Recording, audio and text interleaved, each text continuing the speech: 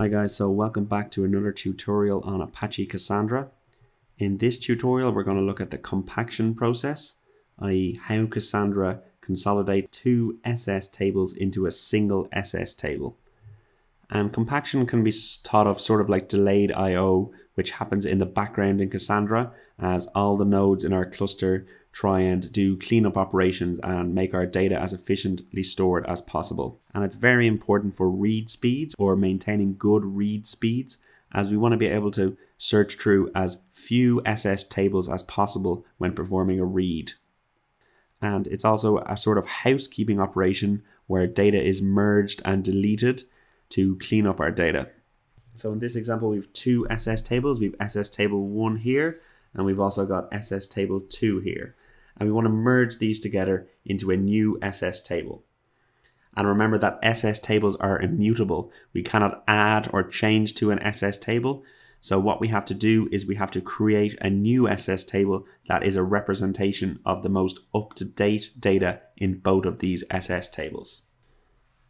So we have SS table 3 here, which will combine data from SS table 2 and SS table 1. And what will happen is it will go through the records in both SS tables and decide which records it needs to put in SS table 3, which records it needs to delete, which records are most up to date, etc., etc. So first it will scan SS table 1. It will see that there's a USA employee with an ID of 1. And it will check SS table also has an employee with ID 1 called John, but it will take the latest timestamp. In this case, 93 is a greater timestamp than 63. So we'll write the data from SS table 2, USA, employee ID 1, name John, and the timestamp 93 because that is the latest. We'll then move to the next line, USA 2 for Jim. We'll see that there's also that ID in SS table 2. So what it will do is we'll write the one with the latest timestamp, in this case, again, SS table 2, and the name is tamed to Jimmy, so that's deemed the most up-to-date data. So that will be written to the new SS table 3, ID 2, and the new name Jimmy with the timestamp 102.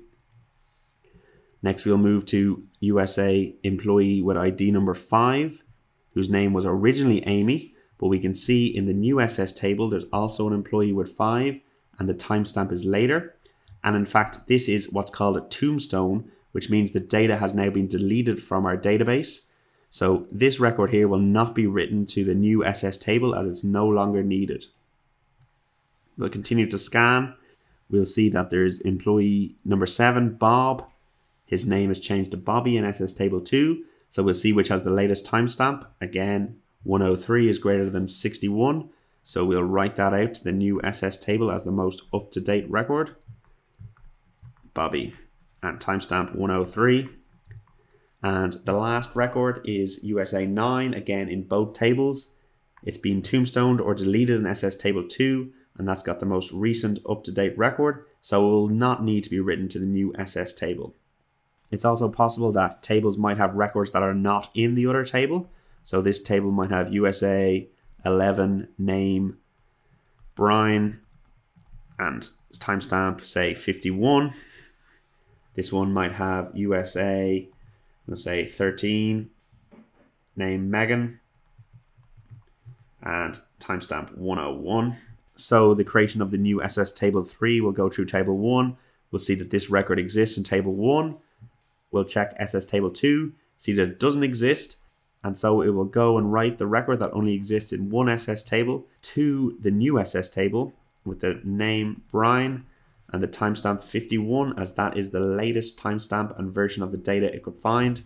It will do the same for SS table 2, where we can see that ID 13 exists in SS table 2 but not SS table 1. It will write that to the new SS table and store the timestamp. And because this only exists in one SS table, it's considered the latest data. It's important to note that this operation happens in memory. And once completed, SS table 3 will be written to disk. And we can then safely delete the data in SS table 1 and SS table 2, as the most up-to-date data is contained in SS table 3, which has now been successfully written to disk. So thanks for watching this video on compaction in Cassandra. If you have any questions, don't be afraid to leave them in the comments section. If you enjoyed the video, please give it a thumbs up and subscribe to the channel.